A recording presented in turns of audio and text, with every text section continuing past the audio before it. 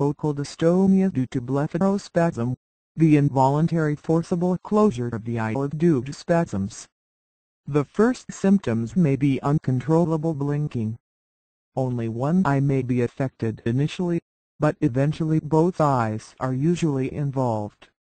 The spasms may leave the eyelids completely closed, causing functional blindness even though the eyes beneath the lids and vision are normal. Following the torticollis spasm of the neck muscles, blepharospasm is the next most common form of focal dystonia. For more information about dystonias, see dystonia.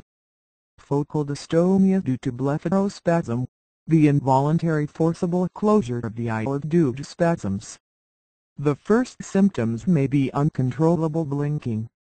Only one eye may be affected initially, but eventually both eyes are usually involved. The spasms may leave the eyelids completely closed, causing functional blindness even though the eyes beneath the lids and vision are normal.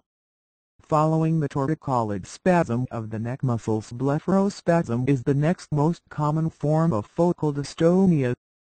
For more information about dystonias, see